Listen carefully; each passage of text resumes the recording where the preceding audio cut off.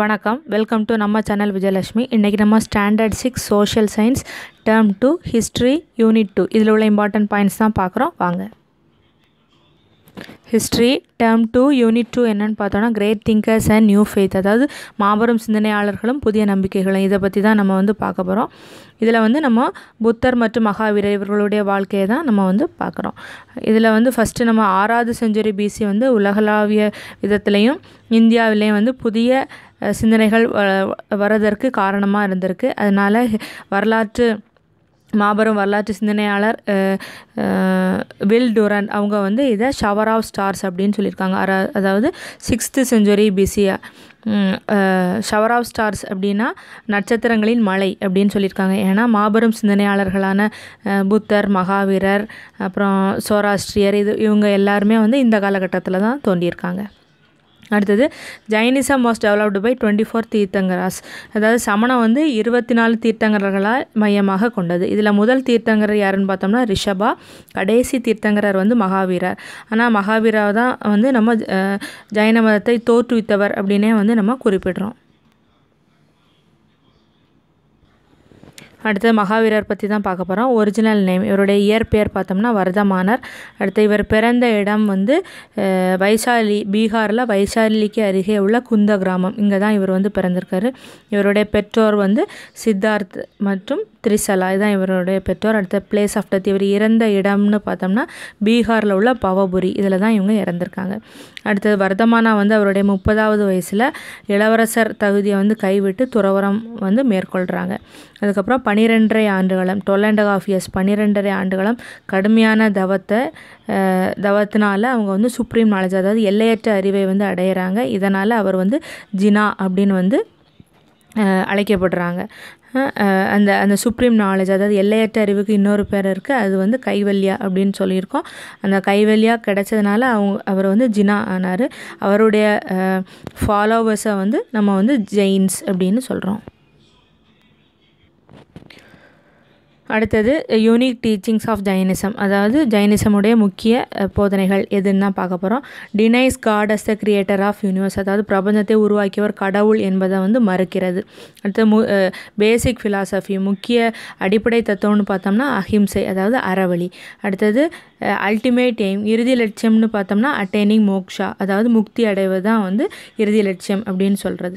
அடுத்தது லாஸ்ட் ஜட்ஜ்மெண்ட்னா இறுதி தீர்ப்பு அப்படிங்கிற நம்பிக்கையை மறுக்கிறது. அடுத்தது goodness R quality of one life is determined by கர்மா, அதாவது ஒருவருடைய வாழ்வின் நலம் மற்றும் தரம் அவருடைய கர்மாவினால் நிர்ணயிக்கப்படுகிறது அப்படிங்கிறத இதன் கொள்கையாக இருக்குது. அடுத்தது இதில் 3 ரத்னாஸ் ஆர் 3 ஜுவல்ஸ்னு ஒன்று இருக்குது, அதாவது மோட்சத்தை அடையிறதுக்கு, அது மட்டும் இல்லாமல் கர்மாவிலேருந்து விடுதலை அடையிறதுக்கு பின்பற்ற வேண்டிய முக்கியமான வழிகள் அப்படின்னு இது சொல்லப்படுது, ஜைன மதம் சொல்லுது. அதில் எதெல்லாம் பார்த்தோம்னா ரைட் ஃபெய்த், அதாவது நன்னம்பிக்கை, ரைட் நாலேஜ் நல்லறிவு, அப்புறம் ரைட் ஆக்ஷன் நற்செயல், இந்த 3 தான் நம்ம 3 ரத்னாஸ் அப்படின்னு சொல்கிறோம். அப்புறம் ஜைனிசம் கோட் ஆஃப் கண்டக்ட், அதாவது ஜைன மதத்தை பின்பற்றுவர்கள் 5 கொள்கைகள் முக்கியமாக பின்பற்றணும். அதில் என்னெல்லாம் பார்த்தோம்னா அஹிம்சை, அடுத்து சத்தியத்தை ஃபாலோ பண்ணணும். அடுத்து அஸ்தேயானா திருடாமை. அடுத்தது அப்ராரிகா, இதுனா என்னென்னா பணம், பொருள், இந்த சொத்து, இதில் உள்ள பற்றுக்கள், அந்த ஆசைகளை விடுறது. அடுத்து பிரம்மச்சரியனா திருமணம் செய்யாமை. இதெல்லாம் ஜைனிசம் கோட் ஆஃப் கான்டக்ட் 5 முக்கிய கொள்கைகள். ஜைன மதத்தில் 2 பிரிவுகள் இருக்குது. ஒன்று திகம்பரர்கள், இன்னொன்று ஸ்வேதாம்பரர்கள். அடுத்த திகம்பரர்கள் பற்றி தான் ஃபஸ்ட்டு பார்க்க போகிறோம். அவங்க ஆர்த்தடாக்ஸ் கன்சர்வேட்டிவ் ஃபாலோவர்ஸ், அதாவது வைதீக பழமை வாய்ந்த போக்குடைய சீடர்கள். அடுத்து அது மட்டும் இல்லாமல் ஆடைகள் அணிவதில்லை, அவர் அந்த சீடர்கள் ஆடைகள் அணிய மாட்டாங்க. அது மட்டும் இல்லாமல் எந்த உடைமைகளையும் வைத்துக்கொள்ள அனுமதி கிடையாது திகம்பரர்களுக்கு. அது மட்டும் இல்லாமல் பெண்கள் நேரடியாக விடுதலை பெறவோ நிர்வாண நிலை நிலையை அடைய முடியாது அப்படிங்கிறது திகம்பரர்களுடைய கருத்து. இதுக்கு மாறானது தான் வந்து ஸ்வேதாம்பரர்களுடைய கருத்து. அது என்னென்னா கன்சிடர்ட் ப்ராகசிவ், அதாவது முற்போக்கானவர்கள். அப்புறம் துறவிகள் வந்து ஒயிட் ரோப்ஸ், அதாவது வெள்ளை ஆடைகளை வந்து அணிஞ்சாங்க. அது மட்டும் இல்லாமல் பெர்மிட்டட் டு ஹவ் ரஜோஹரணானா கம்பளி நூல்னால் செய்யப்பட்ட ஒரு சிறிய துடைப்பம். அதுக்கப்புறம் பெக்கிங் பவுல்னால் பிச்சை பாத்திரம் மற்றும் வேத நூல் புக், இதெல்லாம் வந்து அவங்க வந்து வைக்க முடியும். அது மட்டும் இல்லாமல் ஆண்களைப் போலவே பெண்களும் விடுதலை பெற சமமான தகுதி உண்டு அப்படின்னு வந்து ஸ்வேதாம்பரர்கள் வந்து நம்புகிறாங்க. அடுத்தது திருப்பருத்தி குன்றம் அப்படிங்கிறது ஒரு காஞ்சிபுரத்தில் ஒரு வில்லேஜ் இருக்குது. இங்கே வந்து 2 பழமையான ஜெயின் டெம்பிள்ஸ், சமண கோயில்கள் வந்து இருக்குது. அதனால தான் இதை வந்து நம்ம ஜைன காஞ்சி அப்படின்னே வந்து குறிப்பிடப்படுறாங்க. இப்போ ஜெயின்னா என்னன்னு பார்க்கலாம். ஜெயின் வந்து derived from the Sanskrit word ஜினா அப்படிங்கிற வந்து சமஸ்கிருத சொல்ல இருந்தால் ஜெயின் அப்படிங்கிற வார்த்தை வந்திருக்கு. இதுக்கு அர்த்தம் வந்து என்னென்னா conquering self and external wealth, தன்னையும் உலகத்தையும் வென்றவர் அப்படிங்கிறது தான் இதனுடைய அர்த்தம். அடுத்தது கௌதம சுவாமி, இவர் தான் வந்து மகாவீரருடைய தலைமை சீடர். இவர் தான் வந்து மகாவீரருடைய அந்த டீச்சிங்ஸை வந்து தொகுத்துருக்காங்க. அதுக்கு பேர் வந்து ஆகம சித்தாந்தா அப்படின்னு வந்து குறிப்பிடப்படுது. அடுத்து நம்ம வந்து கௌதம புத்தரை பற்றி தான் பார்க்க போகிறோம். கௌதம புத்தருடைய இயற்பெயர் பார்த்தோம்னா வந்து சித்தார்த்தா. அடுத்து இவர் பிறந்த இடம் வந்து லும்பினி தோட்டம், நேபாளத்தில் இருக்குது. பெற்றோர்கள் யாருன்னு பார்த்தோம்னா சுத்தோதனா, மாயாதேவி. அப்புறம் இவர் இறந்த இடம் வந்து உத்தரப்பிரதேசத்தில் உள்ள குஷி நகரம். சித்தார்த்தரும் சாக்கியா கிளான், அதாவது சாக்கிய வம்சத்தை சேர்ந்த சத்திரிய இளவரசர். அவர் வந்து 7 வயது இருக்கும்போது அவருடைய தாயார் வந்து இயற்கை எழுதினாங்க. அதனால் அவருடைய சிற்றனை கௌதமி தான் அவரை வளர்த்தது.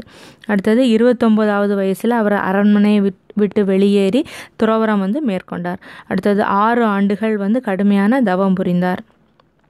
அடுத்து வந்து கயாவுக்கு அருகே வந்து ஒரு அரச மரத்தடியில் அமர்ந்தான் வந்து ஆழ்ந்த தியானத்தை மேற்கொண்டார். அங்கே தான் வந்து அவருக்கு ஞானம் கிடைத்தது. அதுலேருந்து 49வது நாளில் அவருக்கு வந்து ஞானம் கிடைக்குது. இவர் சாக்கிய குலத்தில் தோன்றதுனால இவரை வந்து சாக்கியமுனி அல்லது சேஜ் ஆஃப் சாக்கியா கிளான், அதாவது சாக்கிய அரச குடும்பத்தை சேர்ந்த துறவி அல்லது சாக்கிய முனி அப்படின்னு வந்து குறிப்பிடப்படுது.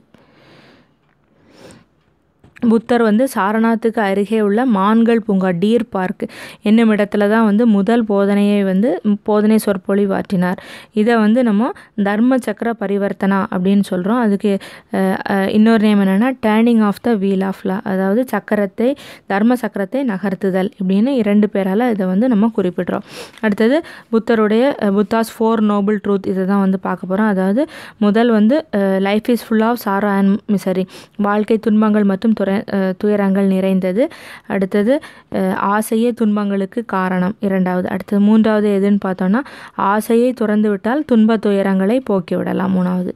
அடுத்தது 4வது வந்து என்னென்னா சரியான பாதை, ரைட் பாத், அதாவது 8 ஃபோல்டு பாத் அப்படின்னு புத்தர் வந்து போதிச்சிருக்காங்க. அதை ஃபாலோ பண்ணுறதுனால நம்ம வந்து இந்த ஆசையை வென்று விடலாம் அப்படின்னு வந்து குறிப்பிட்றாங்க.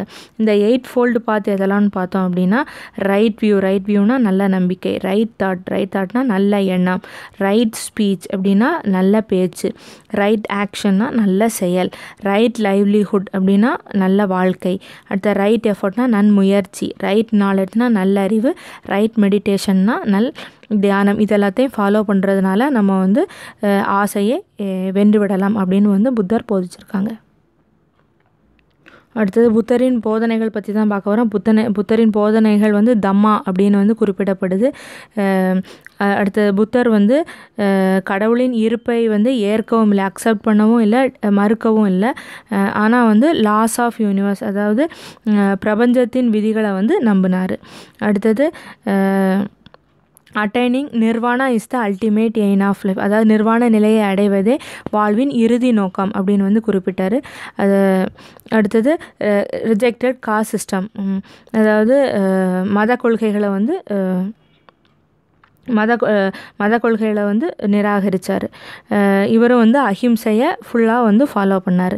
அடுத்தது வீல் ஆஃப் லைஃப் அப்படின்னா வாழ்க்கை சக்கரம் வந்து உலக பற்றிய புத்தரின் பார்வையை வந்து பிரதிபலிக்கிறது.